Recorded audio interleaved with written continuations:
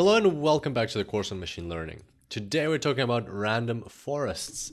Let's have a look inside. So, first thing we're going to learn is a new concept, ensemble learning. What is ensemble learning?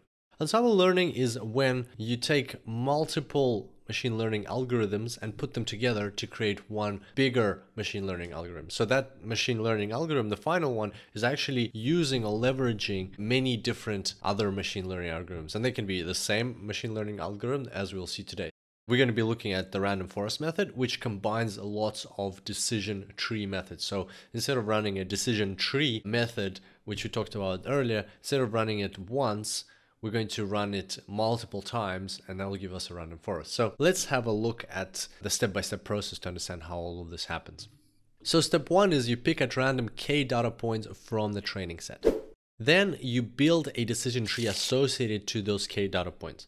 So instead of building a decision tree based on everything you have in your data set, you build a decision tree just based on some of the data points that you have. So kind of like a subset of all of your data set.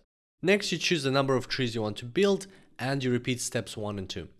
And then once you have all of those trees and you have a new data point, so when you want to check where a new data point falls and how it's classified, for a new data point, you make each one of your entry trees predict the category of which the data point belongs to.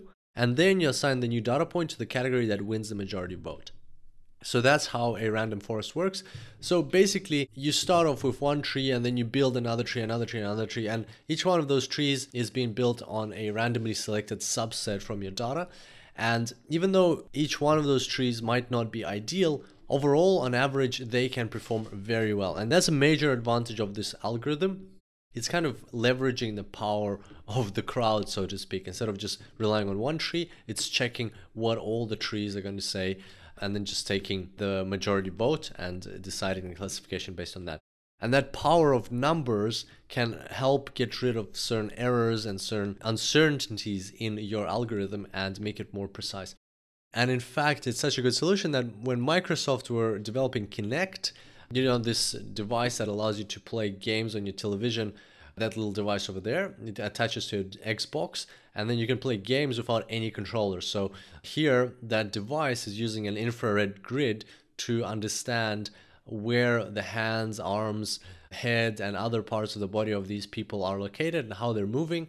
And it's using machine learning to understand how the body parts are moving and where exactly they're located in space. So when Microsoft was developing Kinect, they decided to go with the random forest algorithm over all of the other machine learning algorithms that were available to them and use the random forest to develop this sophisticated piece of hardware/software.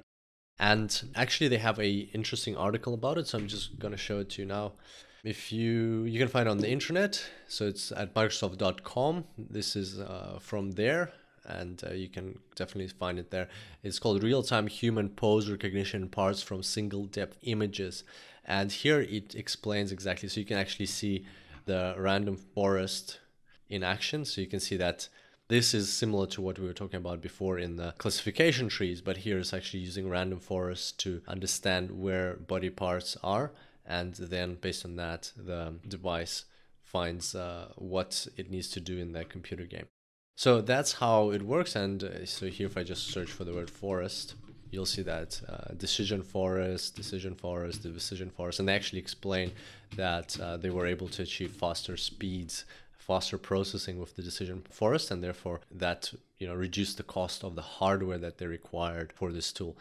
Interesting article. Check it out if you want to learn a bit more about a real-life practical application of a decision forest or a random forest. And that's it for today's tutorial. I hope you enjoyed learning a bit about an ensemble type of machine learning algorithm. Definitely the practical side is going to be quite interesting as well. And I look forward to seeing you next time. Until then, enjoy machine learning.